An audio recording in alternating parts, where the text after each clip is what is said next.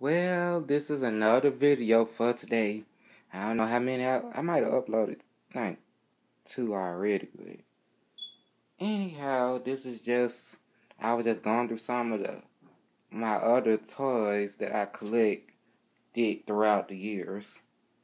But what made me really started back collecting toys was these like Zuzu pet hamsters that came out in 2009, because I remember that fall, that was the hottest toy for my 12th grade year, school.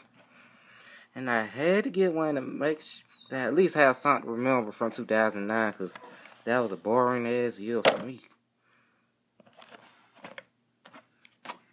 But then again,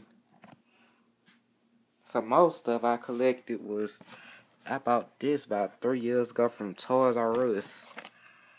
This is a Littlest Pet Shop, like, Blythe gift set that came with like 1, 2, 3, maybe 4 pets and Blythe and all this extra stuff. And this was $20 then, so.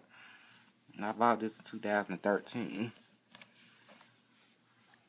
And I bought this in 2012, I believe. And this is a teeny tiny Will Smith Men in Black 3 action figure that I could use this now for like one of Jay Sean's toys, but Jay Sean is 14, he rarely plays with toys nowadays.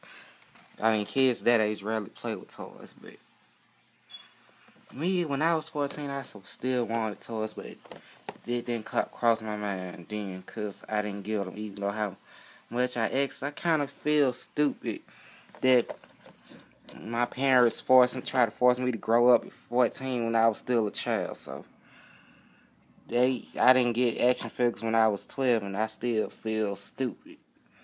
Because I was raised in the wrong household, to be honest with y'all. Which is why I'm rebellious about buying all these toys now.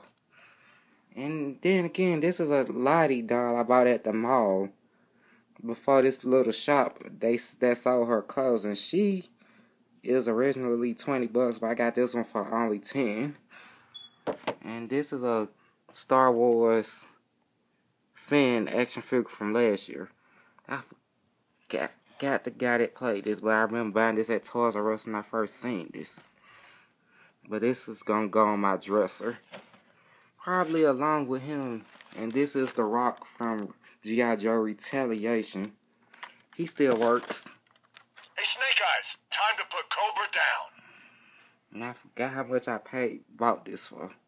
I think I bought this for like $20 at Toys R Us years ago, but yeah, he still works. Eat lead, Cobra. And I forgot to mention that Pipsqueak still works.